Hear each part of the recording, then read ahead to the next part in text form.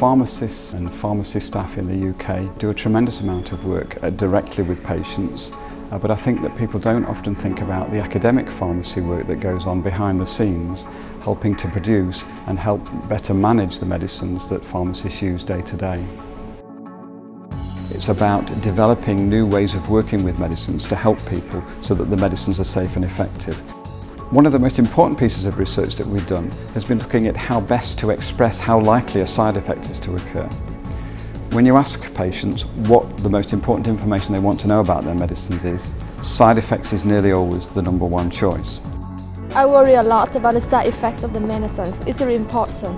In the main, you're expecting people who are quite vulnerable to understand in sometimes quite detailed information. But yeah, it's an issue, definitely.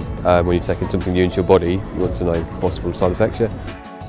The European Union produced a guideline which suggested that we should use words like very common and rare to describe how likely a side effect is to occur. But our research showed that those words just didn't work at all. So our research has been looking at alternatives to using words like that. We found percentages didn't work too well. Lots of people have difficulties with numbers and percentages. And what does work well is using phrases like 1 in 100 people, 1 in 1,000 people. The internet is a wide source of information about medicines, but not necessarily good or readable information. I'd probably go onto the internet. I live opposite a pharmacy, so I'd go there. And so pharmacists play a big role in guiding patients to find good information, but particularly any information a pharmacist provides themselves, whether it be a medicine label or a leaflet that they give the patient, they need to be absolutely sure that it's clear and readable and that it meets patients' needs. Good medicines information can actually counteract some common misconceptions about medicines, and there are many misconceptions. One is that you can't take paracetamol at the same time as ibuprofen. Well, you can take them both at the same time. There isn't a problem there.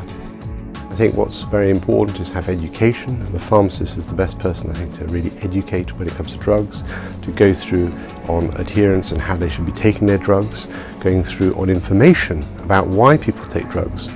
In any respiratory clinic, you'll find a large proportion of patients are not using their inhaler in the appropriate way, and not only that, they don't necessarily understand precisely why they're taking an inhaler. The pharmacist is absolutely a fundamental member of the multidisciplinary team. Myself and 2 colleagues at the University of Leeds decided that we could enhance our research by actually providing such testing for pharma companies. LUTO Research, that's Leeds University Testing Organisation, LUTO, was formed, and since then we've performed hundreds of user tests for pharmaceutical company leaflets. Forming a spin-out company is a very effective way to translate the knowledge into impact rapidly.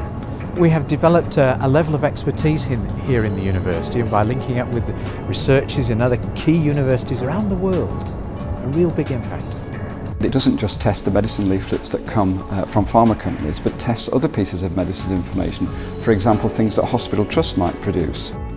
Pharmacists visit patients on the wards every day as part of their routine work, and they would talk to patients about their medicines, explaining how to take medicines safely, and that's particularly important for patients such as those who've had kidney transplants or liver transplants, where when the patient is discharged, taking medicines safely can fundamentally affect the effectiveness of their surgery. But of course it's quite difficult for the patient to remember everything that they've been told. If that verbal information can be supplemented by written information, the patient can then take that away and use it at home and share it with their relatives and other members of the family.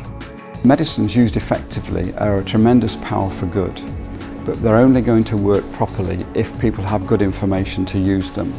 So for patients, for carers, for pharmacists, for doctors, everybody who's involved in using medicines, nothing is more important than having good information for patients about those medicines.